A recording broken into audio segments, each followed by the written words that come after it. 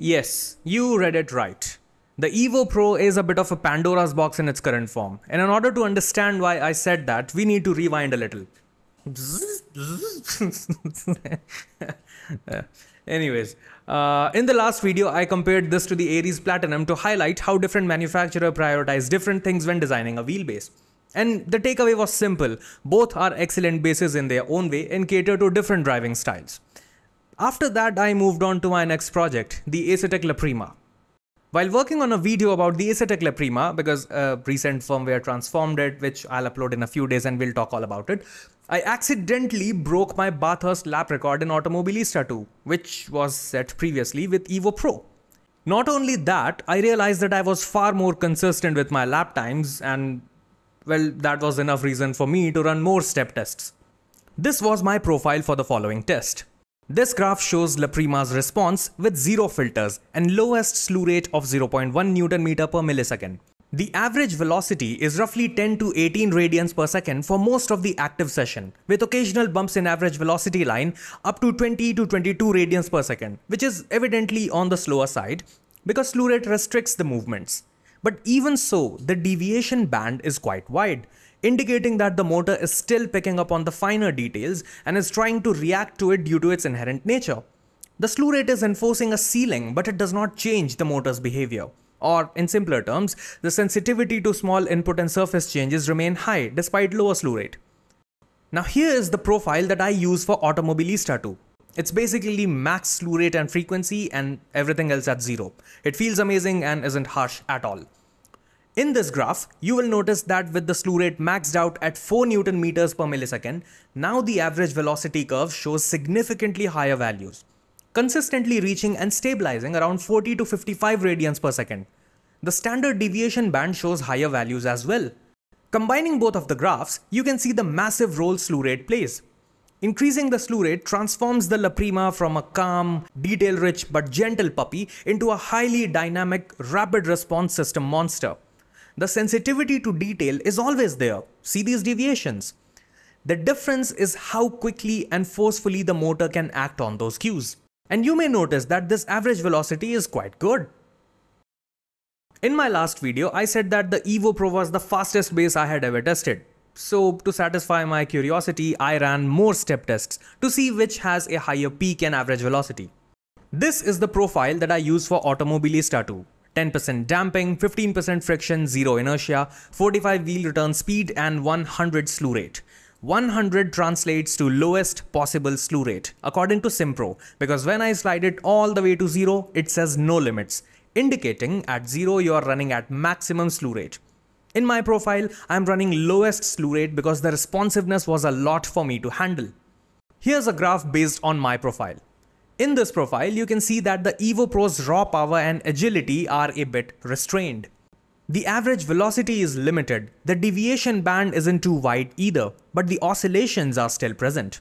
Now just to be clear, when I say oscillations, I don't mean wheel oscillations, those are a separate thing, okay? Don't get confused here. In here, I mean frequency oscillation in the motor's control algorithm caused by the motor overshooting its target and then correcting itself back repeatedly. Now, I understand that is how a wheelbase works, but the oscillations are a separate issue. If you want to learn how a wheelbase works, check out this video. Okay. Let's say this right here is the target value, and based on the torque command, the motor proceeds to reach it. But you see, it overshoots it, so now the control algorithm comes into play and quickly corrects it. But when coming back down, it overshoots itself again.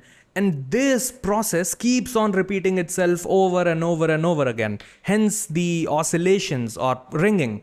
And I wanted to see if all of this could be eliminated entirely with the help of filters. So I maxed out friction, damper and inertia and ran the step test 10 times. Oscillations still do not go away. Weirdly, it does not matter what profile you're using or how much filters you're applying, the oscillations or ringing are still going to be a part of it. The motor is still continuously overshooting and correcting itself with all of these filters. Based on all of that, I realized that either something is wrong with the control algorithm or the firmware. But in any case, now that you have seen the base's behavior based on my profile and with everything maxed out, it should help clear any and all of the doubts you may be having. I understand that last time I did not show all of this data but still posted my testing methodology when Will from Boosted Media asked about it. I take full responsibility for it and I should have included the data from my profiles as well.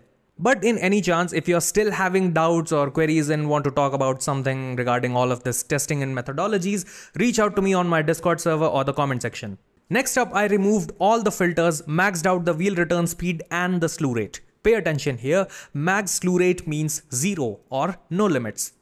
Now you can see that the deviations are much more wider than before, meaning the wheelbase is rapidly oscillating to all the details. It is also averaging a slightly higher velocity, but again, the oscillations are a part of it. In the next one, I simply dialed down the slew rate all the way and combined both graphs. Now what is odd here is that slew rate has very little effect on the velocity. And what's interesting is that on paper, the slew rate slider should be the governor for the torque ramp speed. But this data shows that the peak and average velocity is more or less the same between minimum and maximum slew rate setting.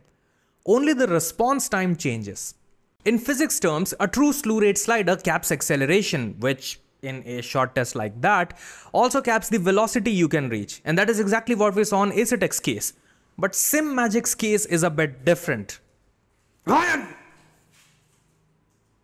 Why are you different? I want to love you. Please be good. This strongly suggests that the slew rate control is not implemented as a true limiter in the torque command path.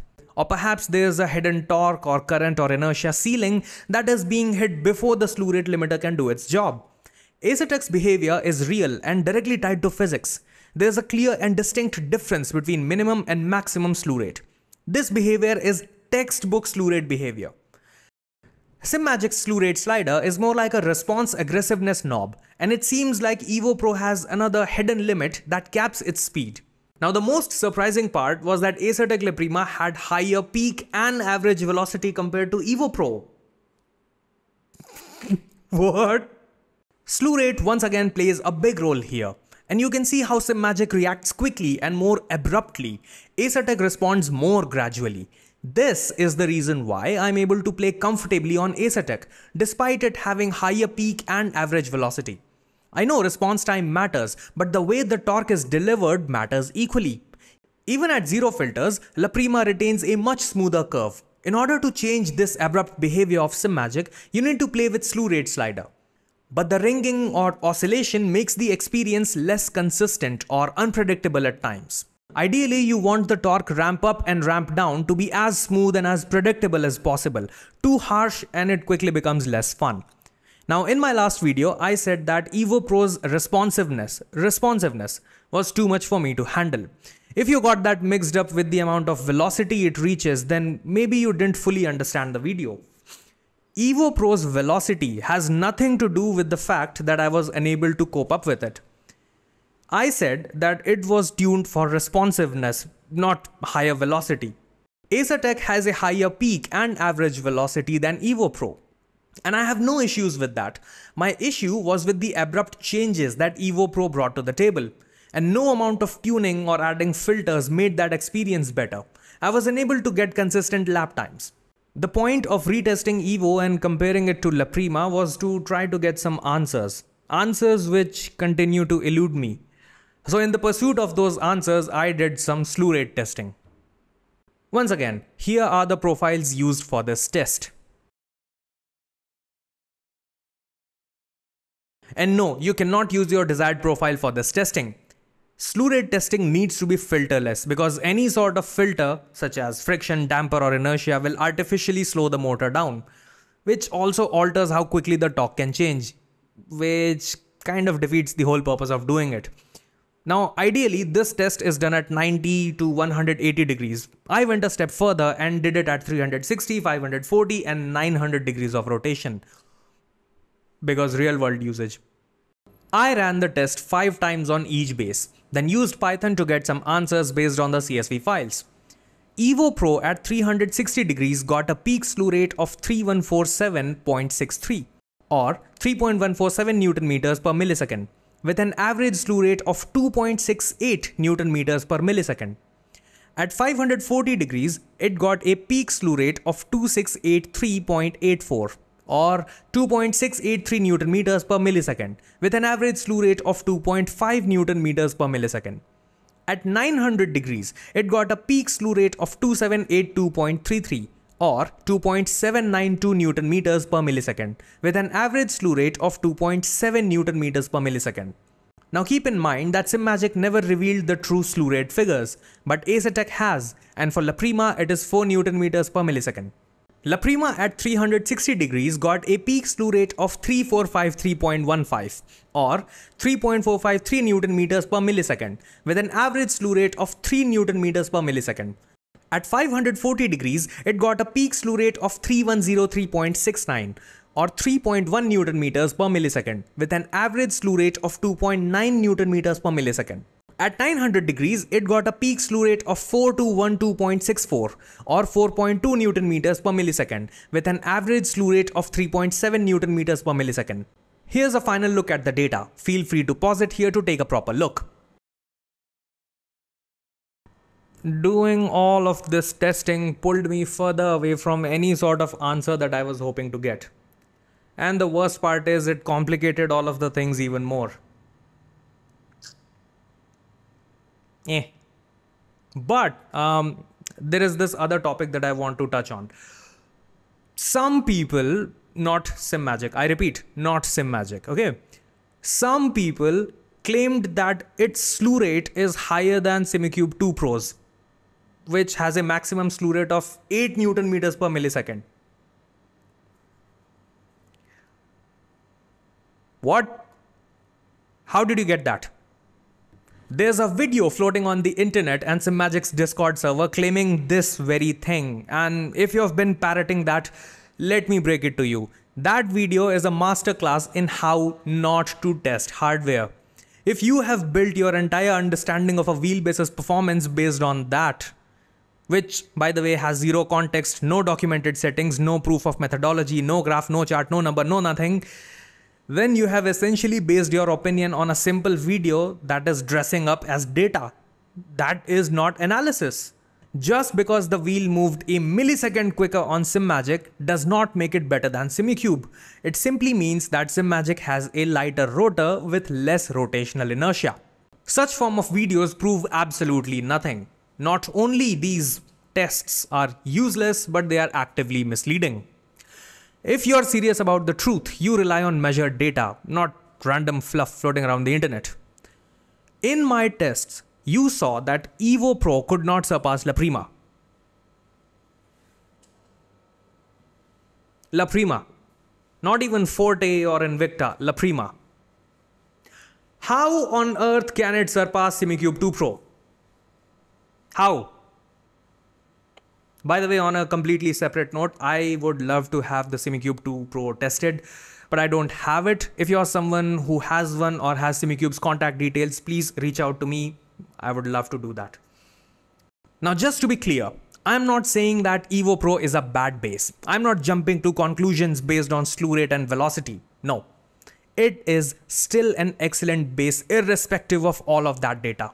And it is tuned for responsiveness. It's just that some things don't really make sense, and it could use a refined control algorithm or firmware updates.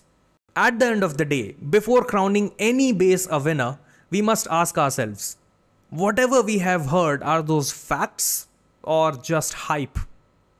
That's been it. I've been the Napman, and may the downforce be with you.